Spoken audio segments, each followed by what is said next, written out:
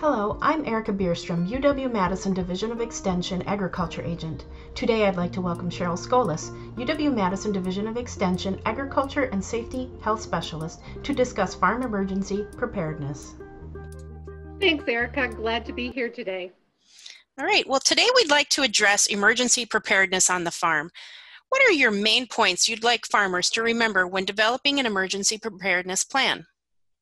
You know, we don't always want to be thinking about an emergency happening. We much rather focus our safety and efforts towards preventing them. But reality is somewhere down the line, something's going to happen. Some key points are: one, create a communication center. It's easy to think I have a cell phone in this day and age, and in my cell phone is all that information that I'm going to need. But when you think about working multiple people, different locations, having communication centers that somebody can go to as a place for that needed information helps give and pull together that information. It also means that you should be able to put that information into farm vehicles, because today's farms, we're out in the fields, we're traveling distance, so it might not just be in a farm building that you want to keep that information. Communication center is also a good point for people to check in and check out. We want to know that everybody goes home at the end of the day, and we have a lot of lone worker situations. And so having that communications point is also a good check-in, check-out for those people. We should be having emergency numbers still available, because even though we can have them on our cell phone, if something happens to that phone, we have a different source of them.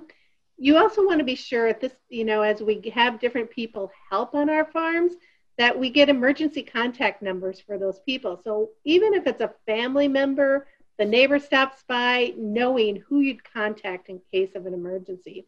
Also, plan out your routes between your farms and your fields, because those routes, if you have an incident happen on a roadway, a crash, how are you going to know, to give the 911 operator where you're located? Or where's that field in the back 40 that you now need to get them to a different driveway, and it might not be that fire number that you're used to having at home. Then the last thing I would say is take time to map out your farmstead buildings and looking for those key utility points. Where's your power connections located? Where's your main source of power? Do you have any generators? Do you have natural gas or propane lines to be concerned about?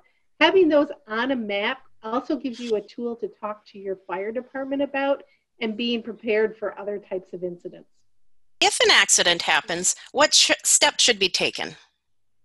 If an accident happens, some type of an emergency situation, try to remain calm. Think about that plan and what you've put together, and hopefully practice. If it's an incident, some type of an injury that involves an animal on our farm, we might also need to properly handle and care for that animal. So having the resources there to do that part of it.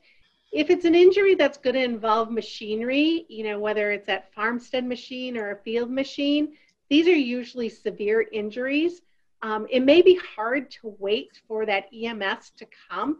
You want to do something, but in reality, if we have to lift that tractor off, if we need to get the person out of that piece of machinery, we're better off waiting till we have that emergency medical personnel there, so that the injuries can be properly treated and we don't prevent further injury to the person that's caught in that piece of machinery. So things you can do, while you wait for emergency personnel to come, help relay that information. Who's involved? What are their ages? What are the types of injuries? Are they talking to you? Is there any other immediate danger, like they're pinned under that tractor, they're caught in the machinery? Is there a chance of fire or explosion? Another thing you can do is, if you have that extra person, send them out to the roadway to help flag down those emergency vehicles, especially when you're in a more isolated location.